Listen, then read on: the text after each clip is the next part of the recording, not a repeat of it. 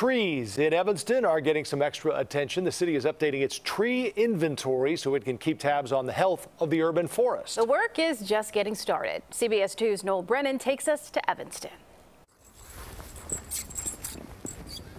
This is a very big American elm tree. By any measure, 35. an arborist like Brent Knepper All good. never met a tree he didn't like. Evanston has some good trees.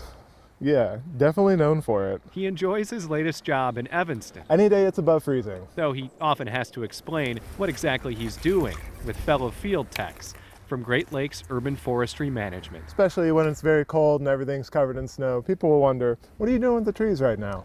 Yeah, so we're out here updating Evanston's Parkway tree inventory. Hey, how's it going?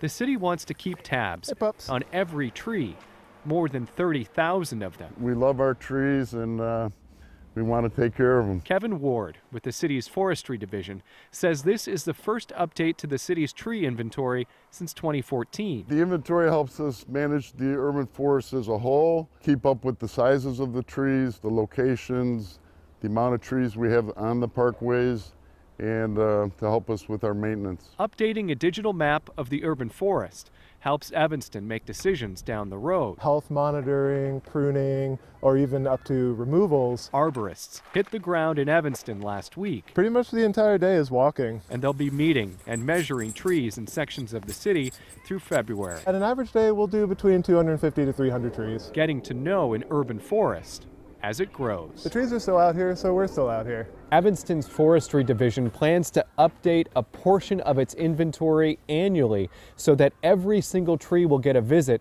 over the next few years. In Evanston, Noel Brennan, CBS 2 News.